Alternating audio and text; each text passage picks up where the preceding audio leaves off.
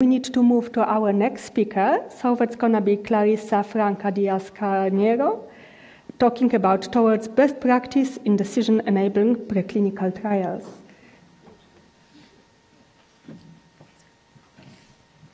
Yeah, thanks. Okay, so today I'll be talking on behalf of the DECIDE project team. All past and present members are listed here. And the starting point for our project and for this talk is this idea of this translational gap and how promising interventions in preclinical settings fail to show same results in clinical settings. And there are many reasons for this. Human conditions can be very complex. Even when we do understand them, experimental models can be very limited in modeling this. Even when we do have good models, research, when it's done at the frontiers of knowledge, is very risky, and we don't expect this to be right all the time. Even when it is right, preclinical researchers are not always prepared for all the regulatory requirements that will come later before something reaching humans. But on the basis of all of this, there's the point that results may not be trustworthy to begin with. And this is the central focus of our project and our initiatives and efforts. There are many reasons for why results may not be trustworthy, and especially when we're talking about limitations in statistical inference, it is important to make a distinction between exploratory and confirmatory preclinical trials. In this context, exploratory research is dealing with an unlimited potential of drugs and targets, and it's focused on developing theories, primarily doing this by larger packages of small experiments. In contrast, confirmatory research is more focused on bringing one intervention to test in humans, and they do this through small packages of larger experiments, usually with higher methodological rigor. It was in this context in 2019 that the German Ministry for Research and Education published a call for funding projects on confirmatory preclinical studies and systematic reviews with the goal of strengthening this preclinical evidence base to promote more translation of results. Applicants needed to have early evidence from exploratory studies, and they need to partner with other laboratories to conduct multi-center studies. 12 projects were funded across different areas of medicine, and the DECIDE project was funded as an accompanying project to this call. So DECIDE meaning decision-enabling confirmation of innovative discoveries and exploratory evidence. And there are two primary goals for DECIDE. In one hand, we provide support measures for these preclinical confirmatory trials in supporting the planning, analysis, and interpretation of the studies, how to deal with obtaining animal permits, and evaluating pre-registration options. Most importantly, we focus on how to specify key decision criteria that will be useful for informing the drug development process. There are also two key meta-research goals, meaning to identify challenges and boundary conditions in confirmatory multicenter preclinical studies, and to develop a framework on how these studies can be planned, conducted, analyzed, and evaluated in a way that they are decision-enabling, as the project name calls for. We started the project by establishing what's the basis for how we provide the support and how we can then analyze the changes that these confirmatory trials made. What is I wanted to highlight here is that we find it useful to make a distinction, for example, between external validity and translational validity that may be a little bit different from other fields, meaning that external validity, we're talking about generalizability to other preclinical settings, and then we move on to translational validity as the generalizability to clinical settings, because the requirements to achieving both of these generalizabilities are going to be very different. And then we established this scheme here that how replications can play a role in improving each of these validities, and how other measures besides just simply doing an exact replication can improve, for example, including additional controls or alternative hypotheses that can be concomitantly tested.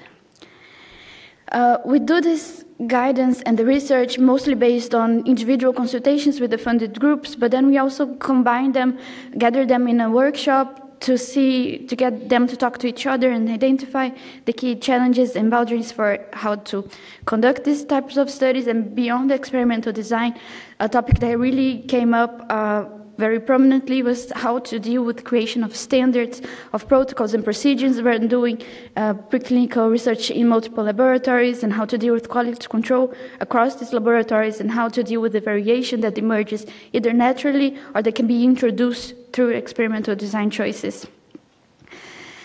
We came up with a list. This is just an example here of some topics that where the minimum requirement, the best practice guidance that we come to are not necessarily new, but what we find very useful is to acknowledge the restrictions that the preclinical setting can have in implementing some of these good research practices in experimental design.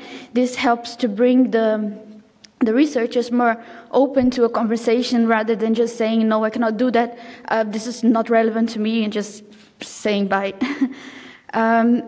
We move on to further develop a framework for how to deal with external validity. In the preclinical settings, we identified several strategies that have been published, and we just try to organize them in terms of low barrier, like the yellow strategies highlighted there, the use of heterogeneous models or multi-batch designs, and then other more resource-intensive strategies that add variation to the experiment through different ways. So, for example, generalizability tests can add variation between experiments, systematic heterogenization strategies adding variation within an experiment, and of course, multi-center designs just add variation naturally that emerge from different centers. There were several limitations and challenges in conducting this project. For one, what we expected from the exploratory studies were not very frequently met, meaning also validity and reliability criteria, but also bioavailability and those finding studies that could help the confirmatory stage to be more straightforward. Pre-registration of in vitro studies was very, very challenging to how we do this and how we talk to the groups about this. We are also working on obtaining some sort of national harmonization in Germany for animal authority permits to also facilitate and make these multi-center studies more common and more easy to conduct. Two other points that we are now currently trying to investigate how the choices of sample sizes can have an impact on the rates of replication success, depending on the replication success criteria that's used.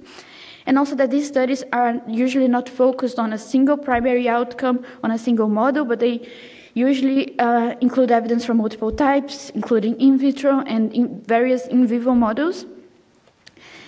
And there is very little evidence to guide this best practice. That we try to establish this framework based on theoretical considerations, but we believe that developing this unified framework can help do more meta-research on the evidence, on gathering evidence for each of these practices.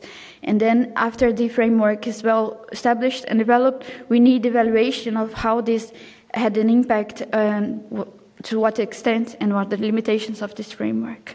And yeah, thank you.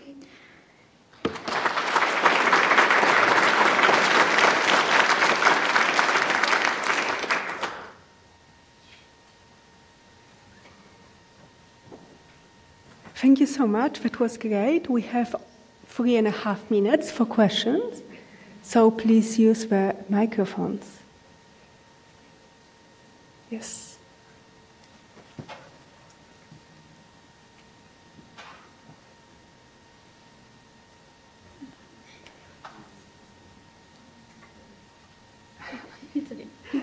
So we can wait for the questions from the audience. In the meantime, I think I missed how many years you've got the funding for? 4 years. 4 years. So you are just starting, yes? Or you've been already going for a while? Yeah, no, it started in 2020. 2020. So you are almost at the end. Yes. So do you think this sort of work will continue and you will get like more funding and... This is the big question. We, of course, applied for more funding. The project was funded for 4 years to try to get these preclinical projects from their conception to also, after getting the results. During these past 4 years, we had major disruptions in laboratory activities that were not so possible.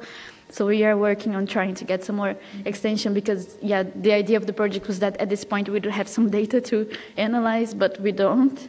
So, yeah. How about the feedback from participants? Like, would they like to continue? Do they see the value?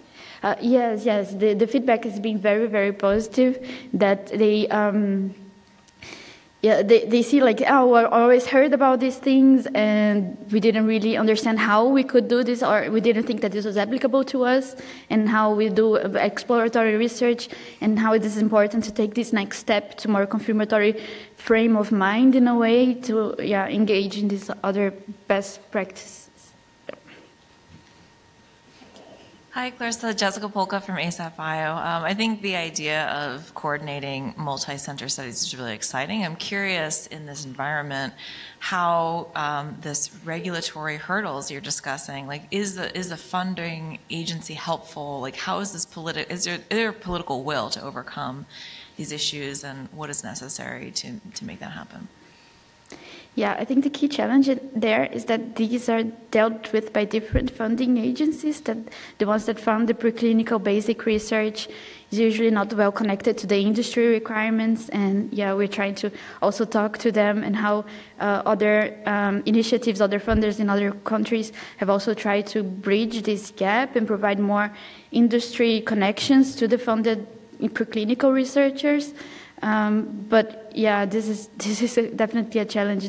There is in Germany at least this incentive for connecting, having industry partners in their funding calls, like as part of the project. But I've also heard of some NIH initiatives that they provide this as an addition, like in-kind contributions, that they make these meetings with industry partners for the funded project, so that they can understand what kind of evidence they need to bring to industry to get something back. Thank you very much. That was